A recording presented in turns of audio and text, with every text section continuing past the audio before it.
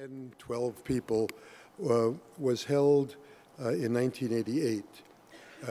In that year, speakers included, and I'm not sure that any of them has quite arrived yet, but speakers included John Lantos, and Doug Kinsella, Laura Roberts, John LaPuma, David Schiedemeyer, Gary Shapiro, Peter Singer, and Joel Howell.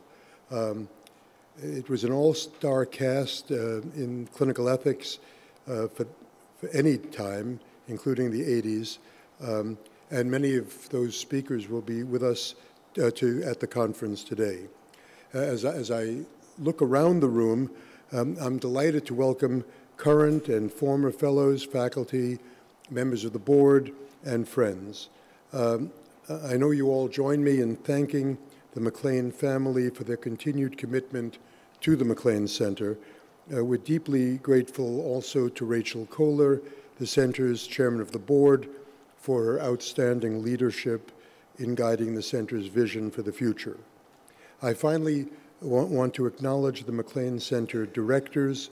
I see Peter Angelos and Marshall Chin, and I don't see Monica or Laney. No, but Peter and Marshall, raise your hands as associate directors. The MacLean faculty and the MacLean fellows for their great work and their participation in today's conference. The annual MacLean Conference is the MacLean Center's signature event. The conference recognizes and remembers Dorothy Jean MacLean, who helped create the MacLean Center and who strongly believed that the world was changed primarily through education. Dorothy, known as DJ's legacy, lives on through our fellowship training program, which has become the oldest and largest program in clinical ethics in the world. Over the past 35 years, the MacLean Center has trained more than 450 fellows in clinical medical ethics, and this year's class of fellows are an extraordinary group, 35 strong, with clinical backgrounds in medicine, surgery, pediatrics, obstetrics and gynecology, psychiatry, nursing, and chaplaincy. I should say that the fellows hail from China, South Korea, Japan, Italy, Canada, and the US.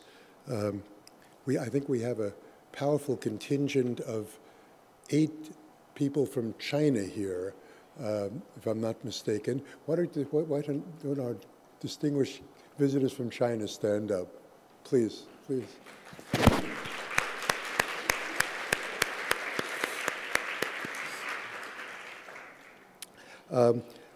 Clinical medical ethics, the field, was developed here at the MacLean Center by and for clinicians, a field that examines practical, everyday ethical issues that arise in encounters among patients, doctors, nurses, healthcare workers, and healthcare institutions. The primary goal of clinical medical ethics is to improve patient outcome while respecting patients' values and wishes. But another important goal is to assist our colleagues, health professionals, as they face difficult, challenging ethical situations. In fact, the applications of clinical ethics principles, for example, truth-telling, informed consent, confidentiality, surrogate decision-making, end-of-life care, have become the standard of care in the United States. Let me offer a brief overview of the next 2 days. The conference will feature more than 35 lectures on a broad range of topics.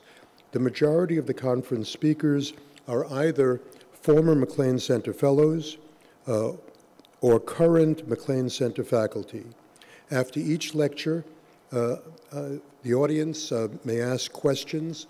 We have 2 microphones set up in the back of the room. I ask you to please state your name and home institution before asking the question. For the speakers, what I want to say is that we have a timing clock both in front of you and over there to the right. And the speakers will have 20 minutes. The clock will turn yellow at the 15-minute mark, and that's really the time to wrap up so that we can engage in questions and answers, if possible. Now, I want to say to the faculty, current fellows, former fellows, board members, that on this podium, we will have a group photo this morning at 11:30, after we conclude our second panel and before we head for lunch. Lunch will be in something called the South Lounge, which is past the front desk of the law library and then to the left. Everybody in the audience, I hope, knows that they're encouraged to join us for lunch in the South Lounge. Because the law students are in session today, it's a Friday, they won't be in session tomorrow on Saturday, we've been asked to stay in the South Green Lounge so that the law students can have the north part of the lounge. It's hard to describe this, but you'll see it when you get there.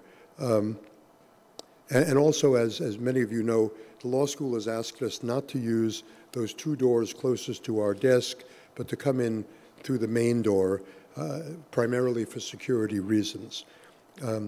I'd like you to take note of tomorrow morning's very special event, which is the presentation of the MacLean Center Prize to Dr. William Fagey. I encourage you not to miss this. The prize will recognize Dr. Fagey, an infectious disease specialist, an epidemiologist, a public health leader, who's best known for developing a strategy of surveillance and containment that led in the late 1970s to the global eradication of smallpox. He went on to run the CDC for 8 or 9 years, and then worked as a vice president at the Gates Foundation for 12 years, improving childhood immunizations around the world. Dean Polanski will present the prize to Dr. Fagey tomorrow morning about 9:45 in the morning, and Dr. Fagey will then present a lecture entitled Global Health, Ethical Challenges. And now, to lead into today's conference, it is my honor to introduce the moderator of that conference, Dr. Julie Kaur. Julie Kaur is a gynecologist specializing in family medicine and contraceptive counseling. Julie has a strong interest in adolescent health, medical ethics, and global issues in maternal health.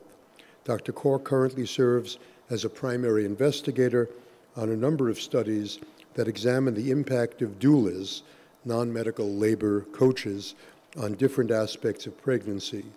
Julie has studied reproductive health experiences of women with cardiovascular disease and other medical conditions. Further, as a dedicated mentor, Dr. Kaur teaches medical students and residents about family planning and reproductive health, and frequently is advising residents and fellows on research projects that cover this broad range of gynecologic issues. Dr. Kaur will moderate the first panel today, which will include her own talk. Her talk will be entitled Shared Decision-Making Around the Pelvic Exam. Please join me in giving a warm welcome to Dr. Julie Kaur.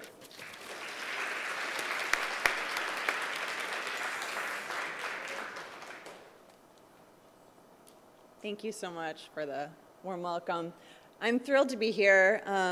Mark and I were just discussing, we think that this is the first dedicated session on reproductive ethics at a MacLean conference, so I think that's a tremendous addition.